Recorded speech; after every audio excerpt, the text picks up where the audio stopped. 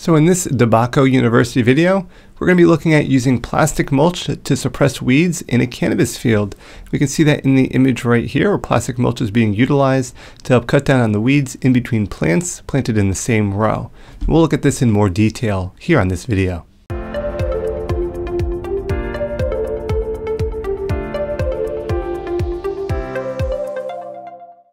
All right, let's get into using plastic mulch to suppress weeds in a cannabis field. Well, first off, the benefits of plastic mulch. Why would we want to select this in the first place?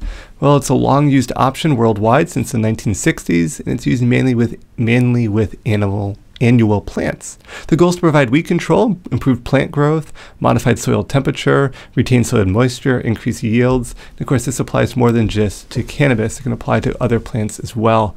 Sometimes just having onions grown in plastic mulch can really help increase their growth compared to those that might be right next to them in a row that is left with bare soil. Plastic mulch related to cannabis production specifically. So when we're looking at plastic mulch, it's a good option if you're starting with clones due to their poor ability for cannabis to initially compete with weed species. Also, the use of clones does not allow for the use of post-emergent herbicides. So that's another advantage or reason why you may want to consider plastic mulch for your in-row weed control. In addition, plastic mulch can increase the soil temperature, allowing for early plants to establish quicker. Warms that soil up, gets that root zone temperature a little bit warmer, a little faster, which can be particularly important in the early part of the season. Now, the challenges with plastic mulch, because no system is 100% perfect, plastic mulch, the removal and disposal can be labor intensive and also expensive. The general cost of the material is also potentially cost prohibitive to some growers. The estimated costs of up to $534 per hectare in horticultural systems with a 2.4 meter spacing between bed centers was observed. We also have to consider the disposal of that at the end of the season. Plastic mulches has waste management challenges associated with it. So like, where do you put all the plastic mulch after you're done with it? Yes, it's hard to remove, but then you remove it, and the question is, now what? So what about recycling our plastic mulches? Well, about 90% of used plastic mulch that is used in the United States mostly ends up in a landfill, stockpiled, or sadly burned. It's often not recycled due to the limited sites and contamination during usage and simply the high cost of transport. We can see some sources listed here, as well as you're always welcome to look in the description for a link to sources listed by each slide. Now, before you install plastic mulches, growers should be committed to a drip irrigation method with a fertilizer injector, something that's going to make your overall system much more efficient. Since the soil will essentially be sealed, and I put sealed in quotes here, under plastic irrigation will very likely be needed. So here we see the drip tape, here we see the drip setup, because you're kind of sealing that environment out, and that's a great thing. It's going to be very efficient in any water that is in there, but installing that drip system will ensure you can irrigate your plants. In addition, side dressing with nutrients is also impeded with plastic mulch, so having a fertigation system is also advised. However, the soil should still be amended if needed based on a soil test before the mulch is applied to the soil. Don't assume you're just going to cover it with mulch, add a fertilizer, and it'll be all set. If the soil does need amending, you are recommended to do that before laying your plastic mulch.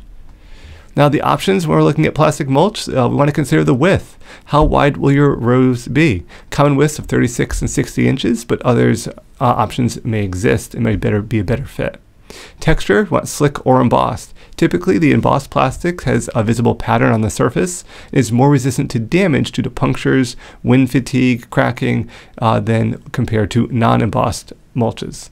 Also, linear low density has a slick surface appearance, but may have a linear pattern with the goal to reduce the chance of tears while in use.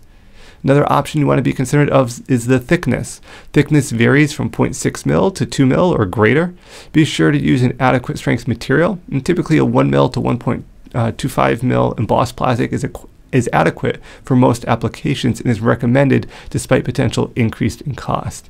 Don't want to go too cheap because you'll be just dealing with a pain and a mess to deal with it. Don't want to go too thick because if you're only using it for 1 year, you don't necessarily need to incur that much of a cost. Now we also have color choices when it comes to plastic mulches. Some of them get really crazy. The most common color option is the traditional black color, but there are other coloration options. Some growers have the option for white and black, white on black, which may be used with either side facing upwards, depending on the specific needs. So keep in mind how you utilize these mulches can also impact potential plant growth. Clear mulch is great for warming the soil, but has limited weed suppression abilities, so keep that in mind. Aluminum or silver, but not gray, reflective mulch reflects solar radiation, and research has shown it can repel aphids, which can spread viruses. It can also have a cooling effect on the soil. And keep in mind, that's aluminum. That's like a reflective mulch. Aluminum or silver is not the same as a gray coloration. Some growers get the gray and they think they're getting this nice aluminum type color because it has a sort of kind of gray appearance, but you want aluminum or silver. You want that really highly reflective material, and be sure when you're applying this, it's a cloudy day and still you are highly recommended to wear sunglasses. It's very, very bright. Other colored mulches, as we see here, may affect plant growth in positive ways, but more research needs to be done in regards to cannabis. So like you see, it's a whole wide range of colors. Traditional black or silver is typically what's recommended. Lastly, we're looking at the equipment to go through if we're looking at committing to plastic mulches. You want to be mindful of your field prep. So you want to make sure your field is all set to go before you're considering doing mulches.